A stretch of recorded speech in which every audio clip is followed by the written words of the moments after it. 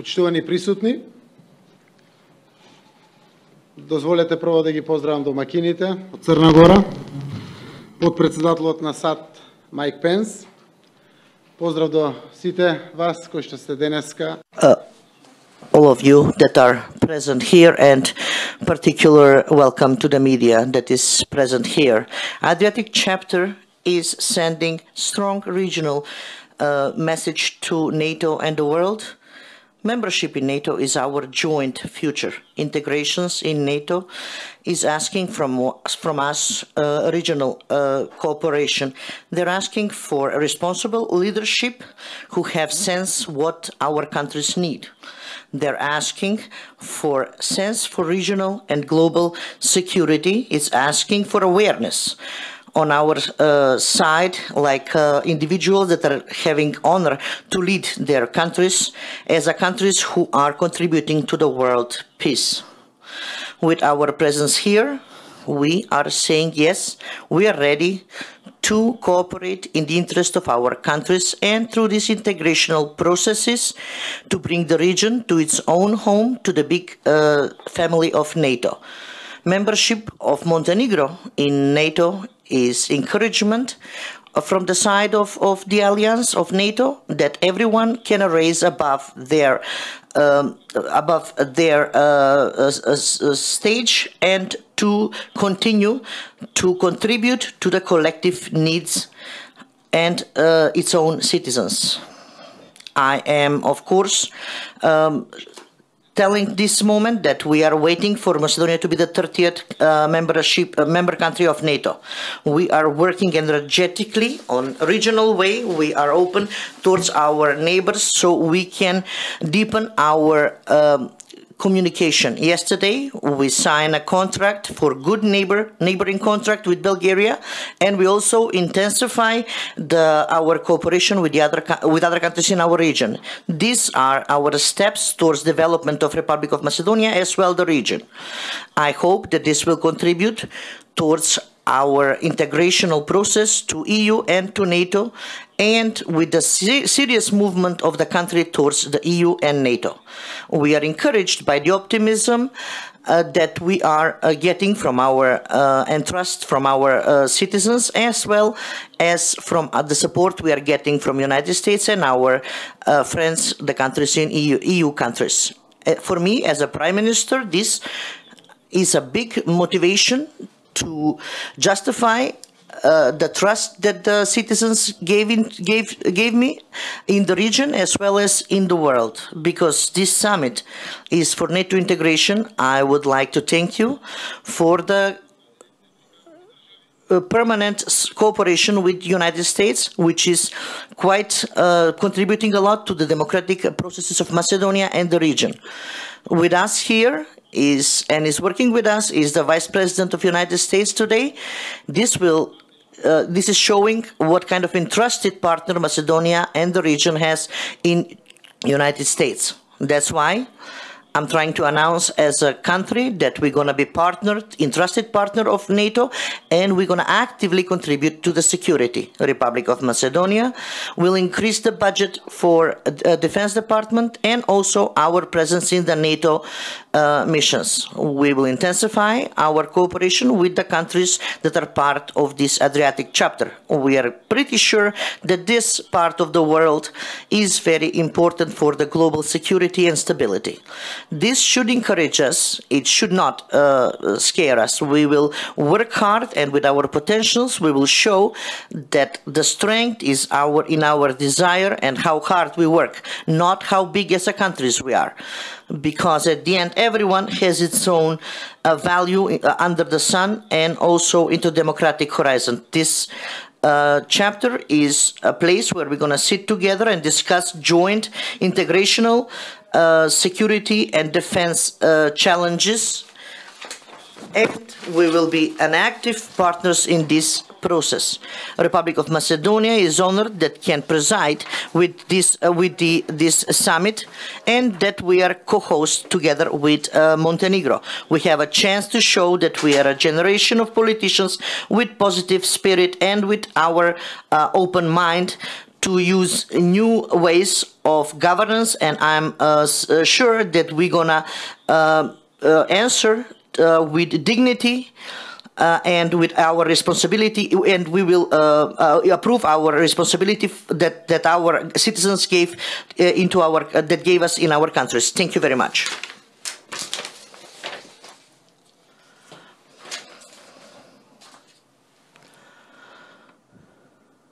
Ladies and gentlemen, please welcome the Prime Minister of Montenegro.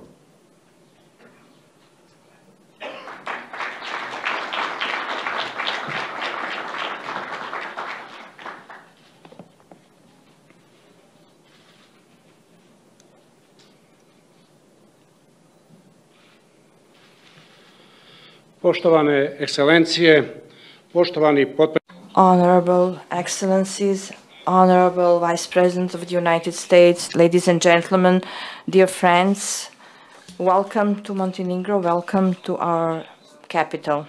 It is my honor to have the opportunity to welcome you and host you in Podgorica. We are honored that the highest dignitaries in the region are with us, members of the Adriatic Charter and observers. This is a big and important day for my country. We are honored hosts of this prestigious event, the first summit of Adriatic Charter in Montenegro. Today is a very important day for Montenegro and for Macedonia, which is a presiding of the Charter. And I would like to use this opportunity to congratulate their Republic, to Prime Minister Zaev and to all citizens of Macedonia. We are especially honored that Vice President of the United States, Mr. Michael Pence, is together with us.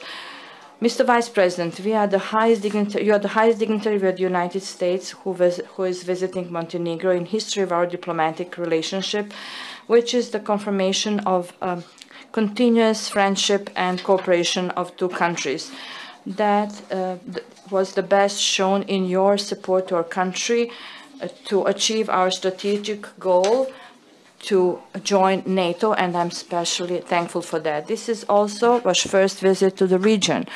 Let me notice that your arrival has a wider importance. Your visit to Europe is a confirmation of a strong and continuous transatlantic relationship and Euro-Atlantic perspective of Western Balkan.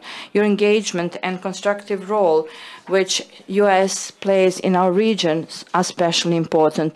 This has been continually shown an initiation of active engagement in framework of Adriatic Charter for 14 years existence, which has already three members in the NATO.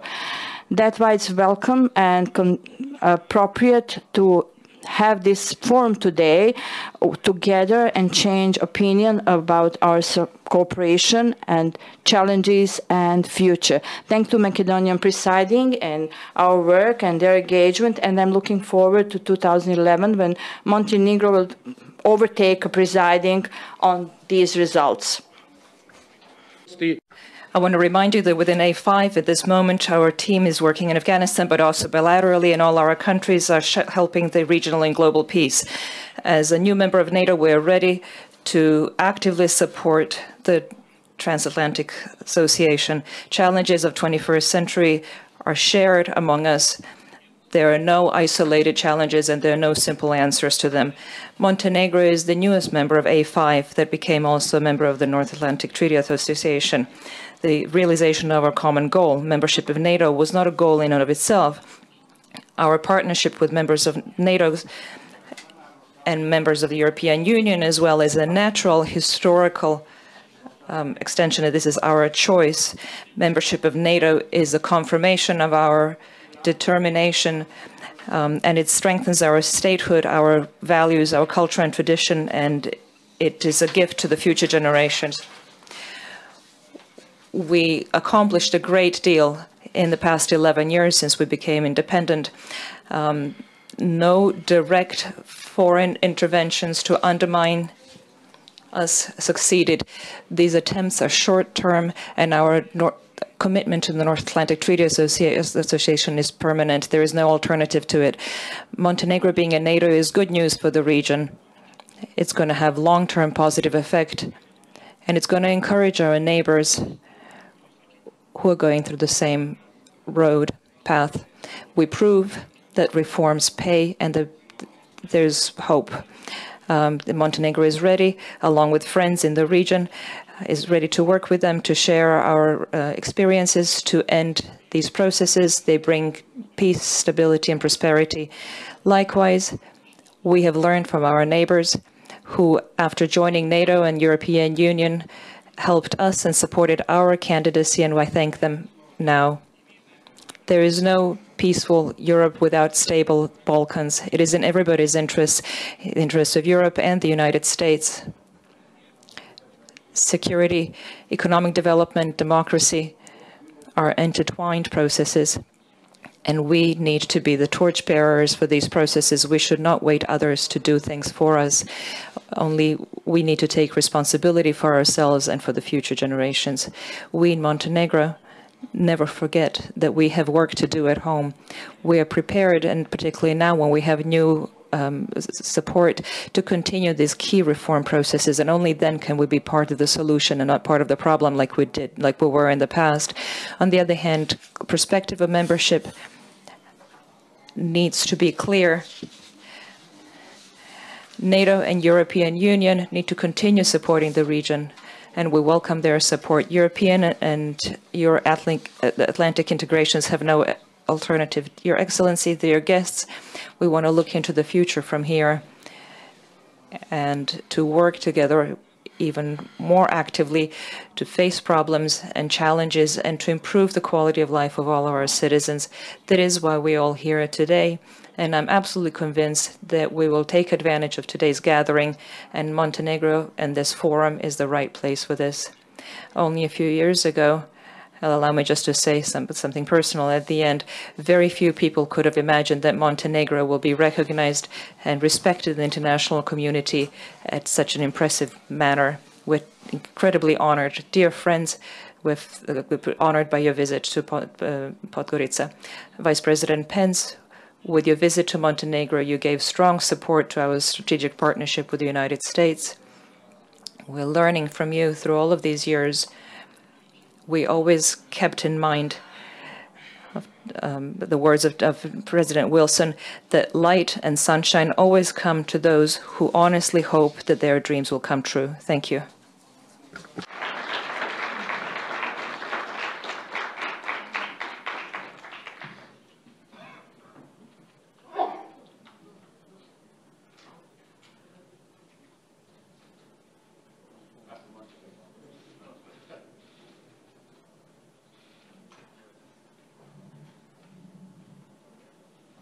Ladies and gentlemen, the Vice President of the United States of America.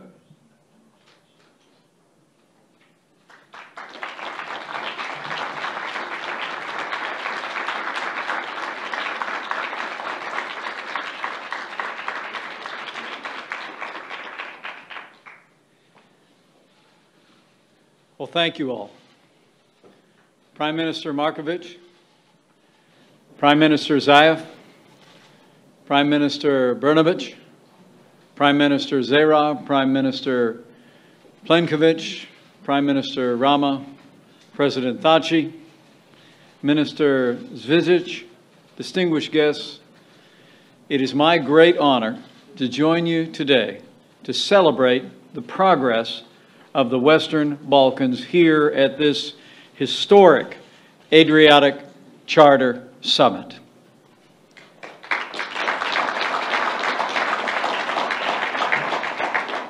The President of the United States, President Donald Trump, personally sent me here as a sign of our country's enduring commitment to the Western Balkans. It's a special honor for me to be here today as the very first Vice President of the United States to ever visit Montenegro.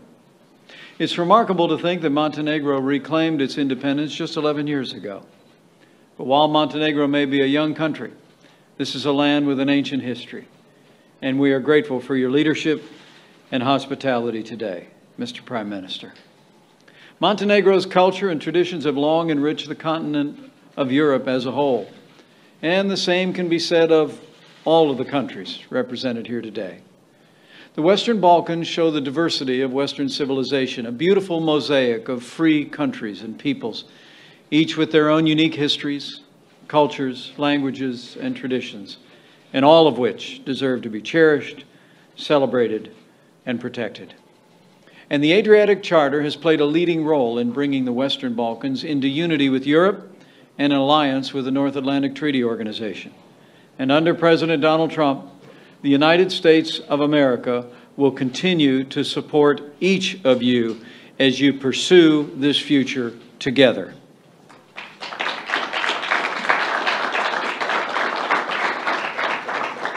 The Adriatic Charter itself is a testament to the United States' commitment to the Western Balkans and to Europe as a whole.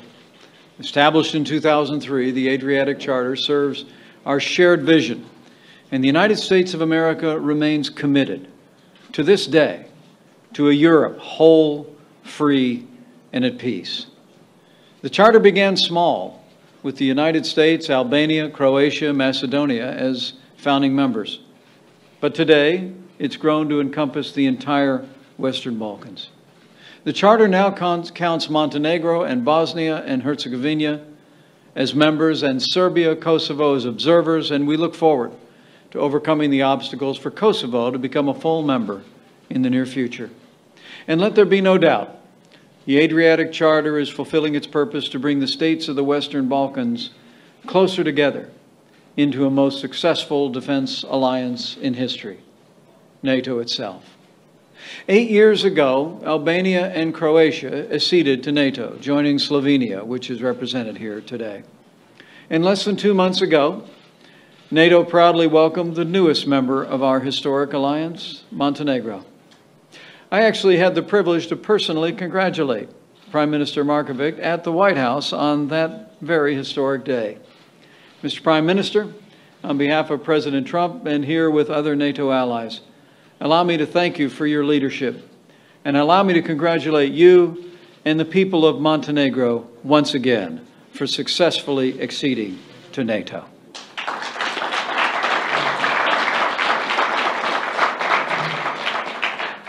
My friends, Montenegro's accession proves that NATO's open door remains open, and so will it always be for those European countries that share our values, contribute to the common defense, and strive to achieve security, prosperity, and freedom for their people. And to all the leaders gathered here, let me assure you, under President Donald Trump, the United States will continue to stand with you as you pursue your European future together. Whether your future's in NATO, the European Union, or both, the United States supports you, because either path will strengthen Europe. And as President Trump said during his historic trip to Poland, in his words, quote, "A strong Europe is a blessing to the West and to the world." And by bringing the Adriatic ever closer to the Atlantic, we can ensure a brighter future not only for the Western Balkans, but for the West itself. Under President Trump, the policy of the United States will always be to put the security and prosperity of America first. But as the President has made clear, and I hope as my presence here today demonstrates, America first does not mean America alone. The bond between the United States and Europe has been, is now, and always will be essential, for we are stronger together than we will ever be apart. During his visit to Poland last month, President Trump challenged all our allies and partners in Europe, and really all who cherish freedom, to renew, in his words, our commitment of will to confront the shared challenges that we face. And that commitment begins with you and the actions that you, the leaders of this region, take in the days and years ahead. This is a time of great opportunity for each of your countries. Virtually every state in the Western Balkans has recently held free and fair national elections with the participation of all political parties and with a result that reflected the will of your people. This is a historic accomplishment, and President Trump and I congratulate each of you. You belong to a new generation of Balkan leaders, and this is a historic moment for progress in the Western Balkans. And so I urge you with great respect to make the most of this moment. You have the opportunity to settle grievances of the past and bring people of different backgrounds and beliefs together in pursuit of the common good.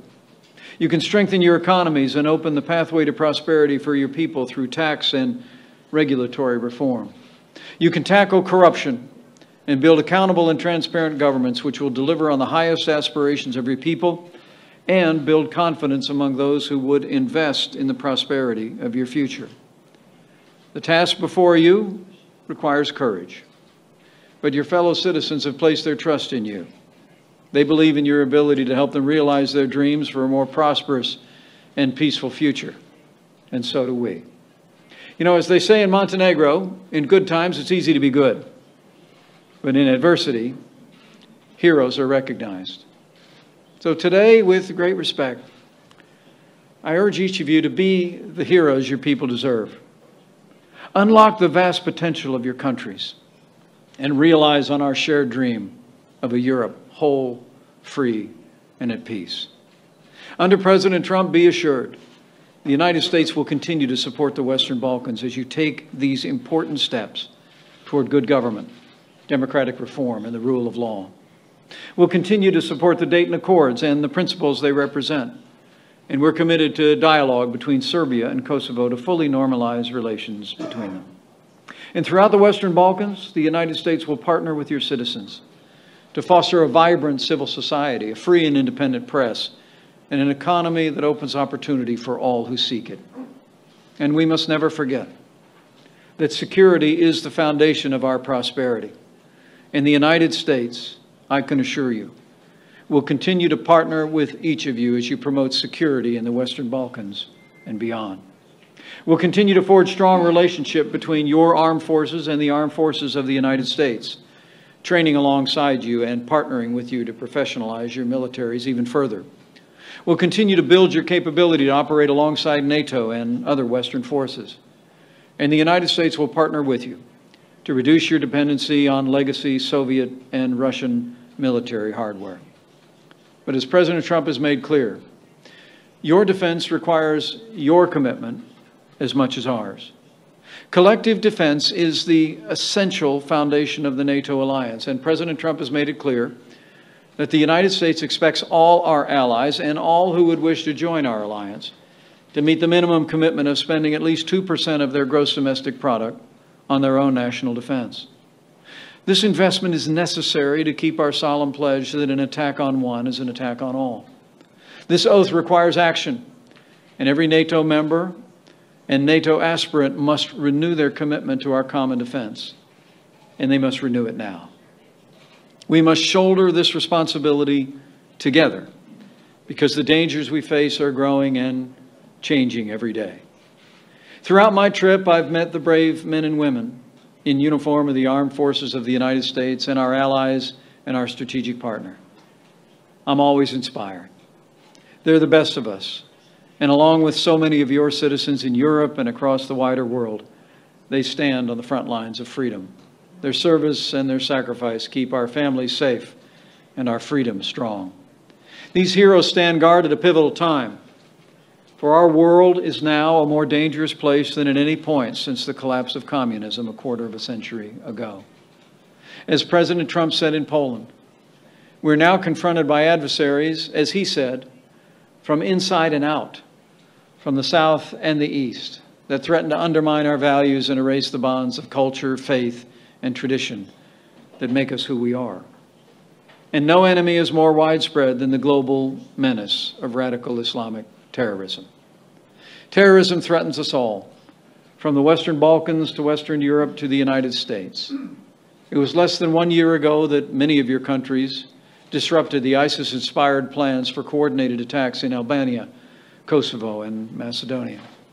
The United States is grateful for your contributions in the global campaign to defeat ISIS and in the fight against terror in Afghanistan. Our shared sacrifices on the field of battle have only brought us closer and strengthened our commitment to freedom. And make no mistake about it, President Donald Trump and the United States of America, under his leadership, will not rest, we will not relent until we hunt down and destroy ISIS at its source, so it can no longer threaten our people, our allies, or our way of life.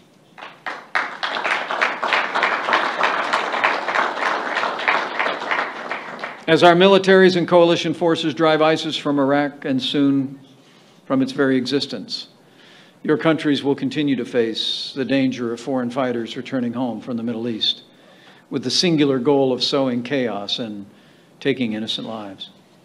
We must be vigilant to this threat, a cancer in our countries, and we must be prepared to cut it out before it can fester and grow. Beyond terrorism, President Trump has called attention to, in his words, powers that seek to test our will, undermine our confidence, and challenge our interests. In recent days, we've seen the completion of Venezuela's collapse into dictatorship. Not only did the regime hold a sham National Assembly election, but on Monday night, the regime seized two prominent members of the opposition, Leopoldo Lopez and Antonio Ledesma, who are being held illegally as we speak. President Trump said yesterday the United States condemns the actions of the Maduro dictatorship and that we will hold Maduro personally responsible for the health and safety of these two brave men. The United States calls on all who cherish freedom to condemn the Maduro regime for its abuse of power and its abuse of its own people. Venezuela deserves democracy, and the Venezuelan people deserve freedom. Beyond the Western Hemisphere, over the past week, the world witnessed again the grave and growing threat posed by missile capabilities in the hands of dangerous regimes in North Korea and Iran. Both regimes conducted provocative launches over a 24-hour span. Their actions have brought them closer to threatening our partners in their regions, our transatlantic alliance, and the American homeland itself. In these times of widening threats and provocations, more than ever before, we must stand together in defense of all that we hold dear. We all have a vital role to play, for all the countries gathered here today loom large in the tapestry of freedom. Here in Europe, we must be resolute and uncompromising in the face of aggression from an unpredictable country that casts a shadow from the East as well. As you well know, Russia continues to seek to redraw international borders by force. And here in the Western Balkans, Russia has worked to destabilize the region, undermine your democracies, and divide you from each other and from the rest of Europe. Russia's intentions were laid bare over the past year when Moscow-backed agents sought to disrupt Montenegro's elections, attack your parliament, and even attempt to assassinate your prime minister to dissuade the Montenegrin people from entering our NATO alliance. President Trump has called clearly on Russia to cease its destabilizing activities. And I can assure you, the United States of America rejects any attempt to use force, threats, or intimidation in this region or beyond. The Western Balkans have the right to decide your own future, and that is your right alone.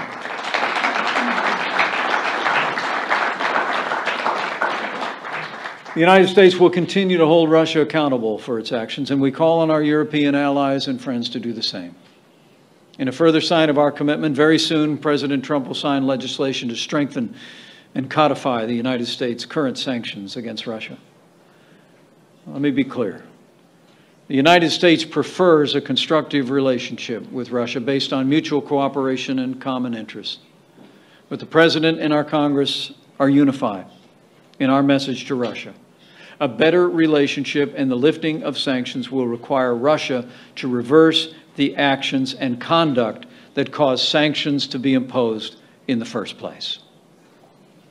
Finally, in these challenging times, President Trump has reminded us all that our fight, in his words, begins with our minds, our wills, and our very souls. So let us steel our minds, strengthen our wills, and refresh our souls. For if we do, as the President has said, the West will never, ever be broken. Our values will prevail. Our people will thrive. And our civilization will triumph. My friends in the Western Balkans, we gather at this historic Adriatic Charter Summit with the weight of history on our shoulders. For 15 years, the United States has helped guide your countries as you walk the path toward peace at home, unity in Europe, and allied for our common defense. You need only seize the day. Take this opportunity through your actions to draw even closer to each other and to the West. Complete the unfinished business of the Western Balkans and finish the journey that we started together so many years ago. And as I say these words of admonition, I have faith. I have faith you will succeed. We'll succeed together. Because I have faith in strong and good people of this region. I have faith in their aspiration and determination to embrace freedom for this generation and the next. And I have faith in the beautiful tapestry of belief that I have seen as I've traveled across Europe in recent days. I've seen many creeds, many rich and ancient traditions, but in them all, I've witnessed the power of faith to stir the soul and rekindle and renew the spirit. For as the good book says, where the Spirit of the Lord is, there's freedom. Ours is a shared future of security and prosperity. Ours is a shared future of liberty and freedom. United in this great community of nations, I know we'll face that future together. And with your help and with God's help, we will achieve the vision of a Europe whole, free, and at peace. And so I say with confidence, with the courage of your people, with the commitment of this brave new generation of Western Balkan leaders, with the strength of President Donald Trump and the United States of America, and with firm reliance on Almighty God, the future for the Western Balkans, the West itself, and the future of freedom is bright, brighter than ever before. And we will meet that future as allies and friends together. Thank you. God bless you. God bless all your nations, and may God bless the United States of America.